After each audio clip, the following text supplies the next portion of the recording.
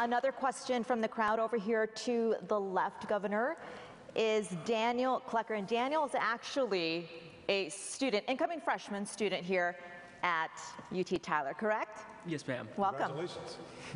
All right, so with the recent announcement of the retirement of U.S. Representative Kenny Merchant, that marks the 4th Texas GOP member of the United States Congress to announce their retirement within the past 6 months.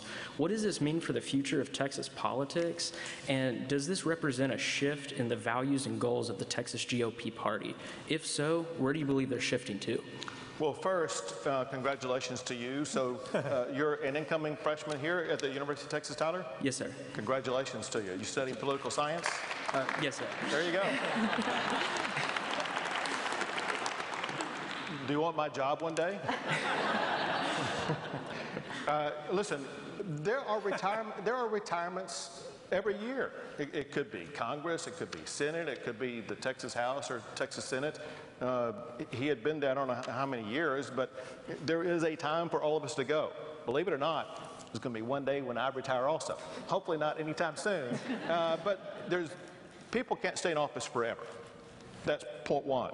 But let me answer the other key part of your question, and that is there any big dynamic change going on in the state of Texas? No, the political tides of the state of Texas are not staying. Texas is a red state. It is going to stay a red state after this next election.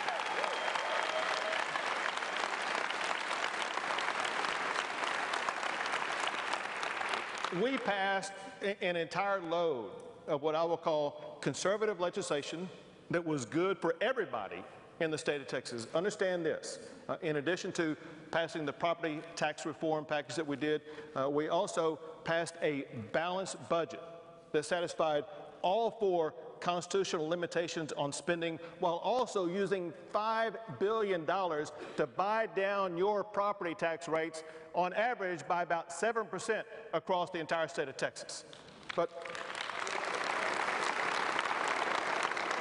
also on top of that, we had a freedom agenda, an agenda that ensured that we would free people from government overreach by passing laws like banning red light cameras,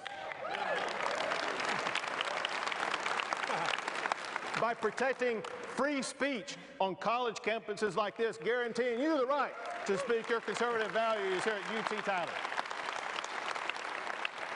by legalizing the ability of youngsters in Texas to have lemonade stands without having to get a permit from their city to be able to sell lemonade. And let me mention just one last one that's important because you are a part of it. We passed a proposition in this session that's going to be on the ballot this November where you can help drive a stake through the heart of Texas ever having an income tax. Vote yes for Proposition 4 and prohibit an income tax in Texas.